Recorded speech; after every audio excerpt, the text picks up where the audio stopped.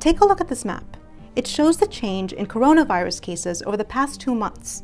You can see cases are rising, and as the weather gets colder and people head back indoors, experts say it could get worse.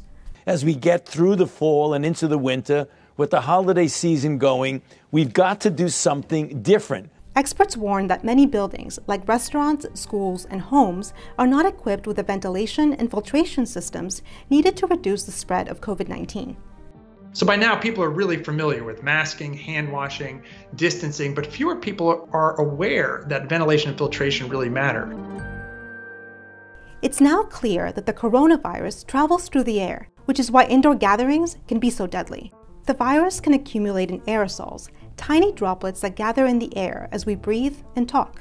That virus is never naked in the air, is what we say. It's always floating in respiratory droplets that are much bigger. Indoors, those particles can add up, increasing the risk of transmission. And one way to mitigate that is to pump in fresh air with a ventilation system. We have to think about the thermal conditions like humidity and temperature, but also just how much outdoor air is moving in. For me, the priority is to increase the air exchange rate. The air exchange rate determines how many times an hour fresh air circulates through a building. There's not an exact recommended rate, but experts say that 3 to 6 exchanges per hour is ideal. But good flow of fresh air is only one part of preventing the indoor spread of the coronavirus. The other is filters, and experts recommend using one called HEPA. This type of pleated mechanical filter is made from fiberglass, foam, or cotton. It can remove more than 99% of airborne particles, including those carrying viruses like the coronavirus. This is the same type of filter used in hospitals and airplanes. But there has been some confusion over whether or not HEPA filters can effectively capture airborne coronavirus. That's because these filters are rated for particles that are 0.3 microns in size, larger than the coronavirus. People assume that they don't catch anything smaller, but that's just not true. Filters are rated for the particle size they perform worst at, and that's 0.3 microns. As you get to bigger particles and even smaller particles, the HEPA filter will capture closer to 100%. Because the coronavirus tends to travel in droplets that are larger than 0.3 microns, HEPA filters can capture almost all of them. The virus also travels in droplets that are smaller, and HEPA filters can capture those too. Filters work not by straining out things that are larger than the holes in them, but they actually work by trapping particles in the air as the air flows around the different fibers in the filter. When very small aerosols bump into gas particles, they move at a random pattern. That is called Brownian motion. Kind of like a drunk person stumbling around in the dark. And because of that random motion, they can crash into the fibers. The harder it is for particles carrying viruses to pass through a filter, the lower the chance of viral transmission. But the problem is that not every building has a system that can handle them.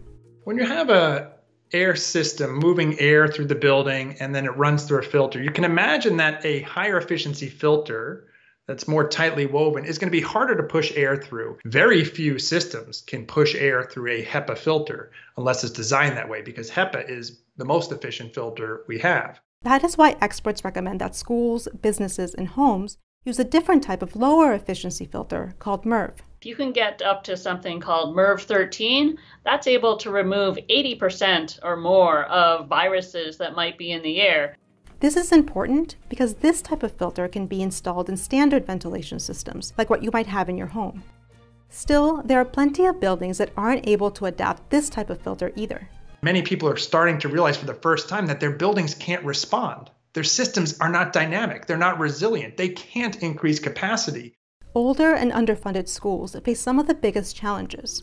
According to the U.S. Government Accountability Office, 41% of districts need to update or replace their ventilation system in at least half of their schools, which adds up to about 36,000 schools nationwide. The Washington, D.C. public school system spent $24 million on upgrades to handle higher efficiency filters in preparation for the return of students and teachers. And it's not just pricey for schools. Some restaurants will need to spend over $30,000 to upgrade their systems, in addition to operating costs. You pay more for energy to bring in more outdoor air and condition it, and also work harder. Your system will work harder to push air through a higher efficiency filter.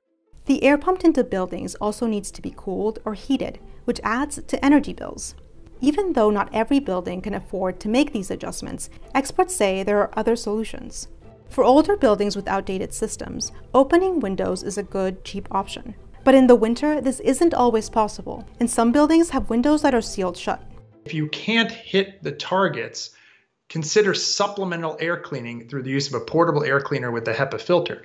Now, if you size these correctly for the room, for a restaurant, a school classroom, a bedroom at home, you can get 4, 5, or 6 air changes per hour of clean air, and it can be cost effective. That's what the DC public school system did, in addition to upgrading their ventilation systems. The bottom line, we know that the coronavirus can spread through the air, and we know how to reduce the risk of transmission. The biggest hurdle will be the cost of putting the science into action.